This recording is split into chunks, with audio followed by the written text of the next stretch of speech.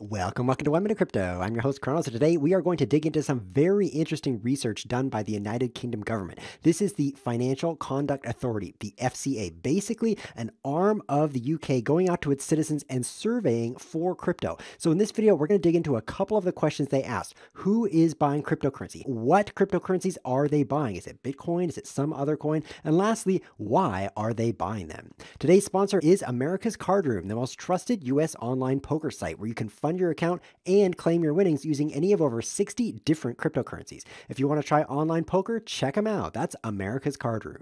So first, let's dig into who is purchasing cryptocurrency. They went out and surveyed 2,132 United Kingdom consumers and asked them, do you understand crypto? 3/4 of them didn't know what cryptocurrency was. Most of them just said, I have no idea what that is. Some of them just guessed wrong as to the answer. So that tells you most people don't really understand Bitcoin at all. Now, out of those 2,000 people, 3% said they did buy cryptocurrency. And surprisingly, only half of them bought Bitcoin.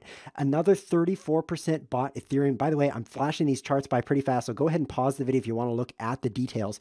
34% of the people who bought any crypto bought Ethereum. So these numbers add up to more than 100 because people bought multiple different cryptocurrencies at times. But that's a very interesting ratio to me. 50% Bitcoin, 34% Ethereum, and then the other coins are far below that. So that kind of gives you an idea of where the general public is looking in the crypto space. And then lastly, why did they buy crypto? What research did they do that made them think this was a good idea? And this absolutely shocked me. Only 50% of those who purchased crypto said that they researched it on the internet before they made the decision. Only half. This is so bad that the general public is not researching what they're putting their money into because it really exposes them to scams. Not only did only 50% say no internet research, but 16% said, I didn't do any research at all. So this is just very, very bad that the general public is not researching where they're putting their money. It just doesn't give me a lot of hope for humanity. But this is only 3 questions of way more questions that they asked. There's some really interesting answers, pie charts in this report,